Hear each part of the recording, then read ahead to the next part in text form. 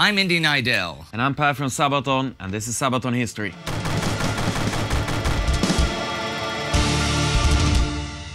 You might not think of Brazil when you think of World War II, but the Brazilian Expeditionary Force fought well in Italy, producing 3 extraordinary heroes. Our song, The Smoking Snakes, is about the memory of those people. And we actually went down to Juez de Fora in Brazil and met the people who served with them. Now, Per is going to tell you a bit about the song, but I'm going to tell you about the Brazilian Expeditionary Force. We remember no surrender, heroes of our century. When you think of the major combatants of the Second World War, Brazil is usually not the first nation that springs to mind. And indeed, if it had been up to the Brazilian government, they would have preferred to stay out of the conflict. Okay, in the 1920s, Brazil was haunted by internal conflicts, both politically and socially. Radicals on the left and on the right fought for control of the state, and a series of coups and insurrections destabilized the country. The rise of Getulio Vargas in the wake of the Brazilian Revolution of 1930 meant that, on the one hand, Brazil began an era of industrialization and social reforms, while on the other hand, the country slowly shifted into authoritarian dictatorship. By 1937, Vargas was basically ruling the country by martial law. But although he had been inspired by and copied from the European fascists on his rise to power, he did not officially align himself with them. One major reason he did not was the growing influence of the United States. The U.S. felt that Brazil, most of Central and South America, was part of its sphere of economic influence and watched carefully for any signs of foreign influence. And indeed, there was a growing German influence in South America, especially in Argentina, Brazil's major enemy and rival. Though both countries had significant German and Japanese minorities who influenced public opinion. When the U.S. joined the war after Pearl Harbor in December 1941, American politicians acted quickly. Already in January 1942, they met with leading figures from all over South America and made an alliance with most of the nations, except Argentina and Chile. Brazilian politicians would still have gladly traded with the Axis powers, especially after Germany promised favorable arms deals for raw materials. But the U.S. made it perfectly clear that this was not cool with them, and consequences would follow. So Brazil joined their South American alliance. Far, far from home, to our war, foreign soil. The Axis powers were well aware of the importance of raw materials from South America to the Allied war effort. So German and Italian submarines began targeting cargo vessels from Brazil en route to the U.S. In August 1942 alone, German submarine U-507 torpedoed and sank 5 Brazilian ships, and hundreds of dead Brazilian sailors caused a huge public outcry. Although the isolationistic Vargas government did not want to be involved in the war, public opinion forced his hand, and Brazil declared war on Germany August 22, 1942. This meant mobilizing the army and the navy, though both were in a rather poor state. Brazil did not have a large army anyhow, nor the equipment to outfit one. In fact, they were equipped with an amalgamation of European weapons, so they turned to the U.S. for help. The U.S. was actually not all that keen on helping out, since American industry had its hands full with equipping their own units, but they couldn't turn down the Brazilians without insulting them. So they offered to supply them with uniforms and rifles and some older artillery pieces, but everything else would have to wait. Brazil began training a division of 3 regiments with service and support companies attached to it, the Brazilian Expeditionary Force, or FEB, 25,000 men strong. Soon, American outfitted from head to toe, helmet, field jacket, boots, and knife. They still had to train with old Springfield rifles instead of the standard M1s. By July 1943, they were ready. But the tanks, half-tracks, and jeeps that had been promised had still not arrived, as they were not prioritized by American quartermasters. But where would the FEB be deployed? Guard duty on the Portuguese islands of the Atlantic was suggested. Then there was talk they would ship out to North Africa, but nothing happened for a whole year as the Brazilians waited and trained. Far, far from known, tell their tale, their forgotten story. By mid-1944, the war in the Mediterranean had progressed from North Africa to Sicily and then bogged down in Italy. With the Americans now engaged in northern France, They could use all the help they could get in Italy, where there was already a multinational force fighting at Monte Cassino. So in July 1944, the 1st Brazilian Regiment reached Italy. But the Americans there, at first, did not really know what to do with them and didn't even have enough barrack space for them. By now, there was a whole lot of discontent with the whole waiting around to do what they trained for shtick. The Brazilian soldiers were eager, but had been held back for so long that by then they had the saying, mais facila uma cobra cachimbo fumar do que a FEB embarsar. It is more likely for a snake to smoke a pipe than for the FEB to go into combat. Sort of like when pigs fly. The smoking snake became so popular that they made patches of it for their uniforms. However, by September 1944, they approached the front lines in Tuscany at the Arno River. Here, they had their baptism by fire. Most of the Brazilian troops were dangerously green in spite of the extensive training because only a few older officers had actual combat experience from the Brazilian Revolution. But they fought skirmishes against German and Italian units until the winter came. Allied High Command was determined to make a northern Italian push in spring 1945 with the aim of capturing Bologna. For that, they would have to first secure the high ground in northern Tuscany. So in the winter of 44-45, the Brazilians were sent out to fight in the mountains in temperatures down to minus 20 degrees and often against veteran German Gebirgsjäger. Most of the Brazilians had never seen snow before. Fighting in the mountains was as tough as you might imagine. The terrain was difficult, and the Brazilians engaged German forces at Monte Castello, a well-defended artillery position.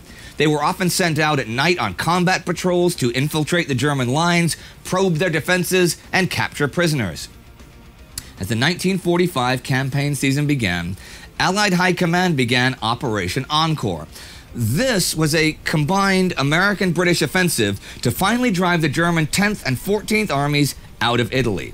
The Brazilians, supporting the Americans, would send out their whole division. They were tasked with attacking Montese, a major German strongpoint in the south of the Po Valley.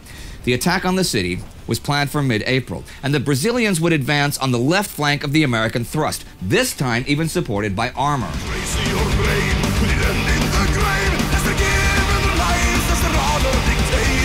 Prior to the attack, the Brazilians sent out patrols to reconnoiter the heights and villages around the city, or to clear minefields and update the maps. But the German infantry lay in wait, and on April 14th, right before the main attack, the Brazilian Mountain Infantry Patrol, consisting of Geraldo Baita da Cruz, Arlindo Lucio da Silva, and Geraldo Rodrigues de Souza, was ambushed by a large German force. Spotted by a German machine gun, the three men ran for cover. They were heavily outnumbered and could not be reinforced, but they did not surrender. Instead, they returned fire until their ammunition ran dry and mortar shells began falling around them. According to the legend, the Brazilians still refused to surrender, and instead fixed their bayonets and advanced on the Germans. The three were killed, and the Germans then buried them and planted a cross as a tribute to the heroism the Brazilians displayed. The cross bears an inscription, which I'll get to in a moment. The battle for Montese began, and the three heroes were not the only Brazilians to die that day. Montese was liberated by the Brazilians after several days of house-to-house fighting, and this battle was both the heaviest and also the final major battle the FEB fought in the Second World War. Fighting continued after the battle as the Germans retreated, but once Mussolini was killed by Italian partisans on April 28th, the unconditional surrender of the Axis forces in Italy was signed.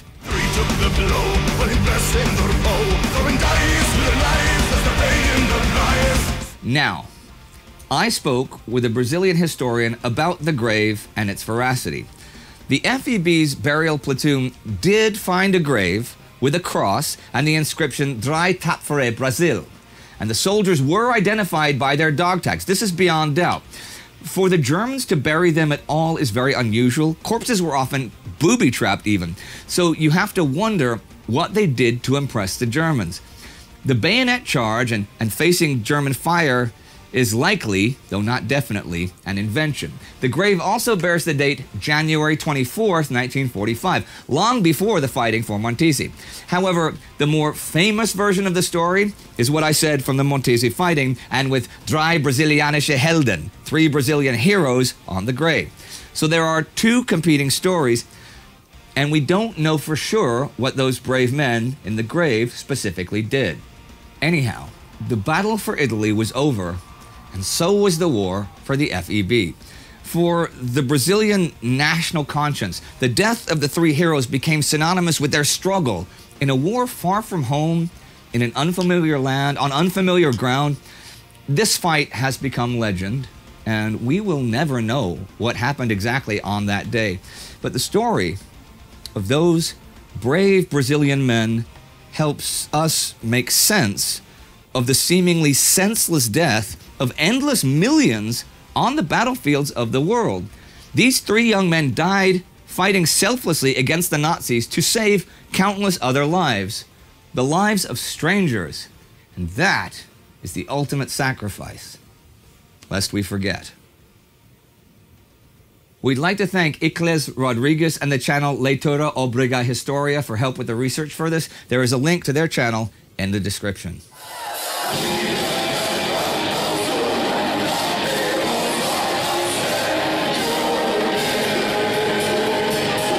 Now, I find it very interesting that you chose to write about Brazilians during World War II, you know? Yeah, it is an interesting thing, you know, but we get a lot of ideas from fans all across the world, and we do have a lot of Brazilian fans, so they kept giving us ideas. They've been writing here to us every week since we started saying smoking snakes. Yeah, we can imagine that. But actually this one was inspired by just researching. We were looking for stories about heroes. And I put in the word heroes. On the internet. Yeah, in search engines on different languages. And when I put it in German, Helden, that's when I came across Drei Brasiliens Helden. As we saw in the history. Yeah, and it was a bit difficult to find the correct information for it because obviously we don't speak Portuguese. But they think you speak every language. Yeah. You guys are gods. Yeah, don't tell them that. All right, well, we don't speak all the languages, but we luckily have a lot of friends around the world who help us speak these languages. Okay. And some years later, we are finding ourselves on a tour in Brazil. Brazil. In the city of Curitiba, we went actually to the Smoking Snakes Museum. Okay. Where we met with some veterans and we were awarded with a medal for the memory of keeping for commemorating the... Yeah. Okay, cool. And later we went to a city called Juez de Fora, where obviously the three people that we sing about in the song came from. Yeah. And as we were standing backstage before the show was about to begin, the promoter of the concert came and said, "We have a special guest here tonight who would like to meet with you." And in came an older man. Well, we understood he was a veteran. And he explained in Portuguese, though, that he was serving together with the guys that we were singing about. Oh, so he was fighting in Italy with them. Yes. The man was making a lot of funny jokes, including one where he was poking at our singer and he was poking him with the metal armor that he's wearing. Sure, okay. And he was like, "That's not bulletproof, so you can't survive in war." And then he was looking at our drummer, who's a very tall guy, and said, "You can't survive a war either, because you're simply too tall that the enemy will shoot you instantly." The snipers and stuff.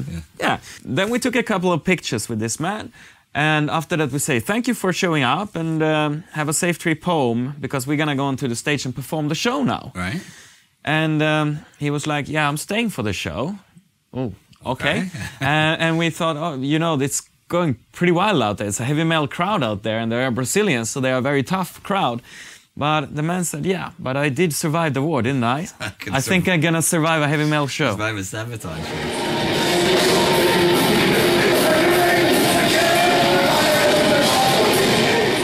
Now, there's one thing that you told me, which I think is really interesting. Since your song is a tribute to these men, but there's also tributes to your song. Yeah, well, a lot of them actually. If you think about it that way, you refer to the orchestral versions of it. Yeah, okay. Yeah, because the song Smoking Snakes is obviously about the Brazilian army. Sure. And there's a lot of Brazilian army orchestras who cover this one. And I think they actually made it to one of their marching songs now. Wait, can we hear and see some of those right now?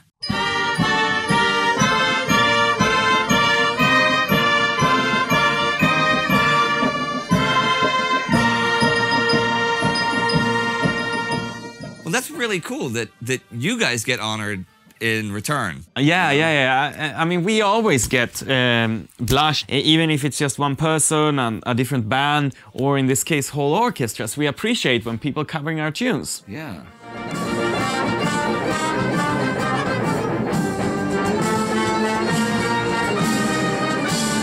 In some of our songs, it's actually funny when we are talking about a specific country. Yeah. We try as well sometimes to get in something of the local language. And in the song Smoking Snakes, we have a few words in Portuguese. Okay. And it is, of course, it becomes very powerful when it's in your native language. And when thousands of Brazilians sing along to Portuguese language, it sounds like this.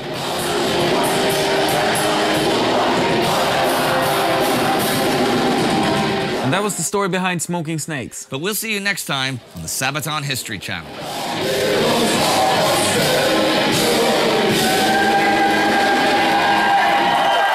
All right, everybody, thanks for watching. And don't forget to subscribe to the Sabaton History channel, check out the Indy's other channels, and please also support us here on Patreon, because that's really what makes this thing happen.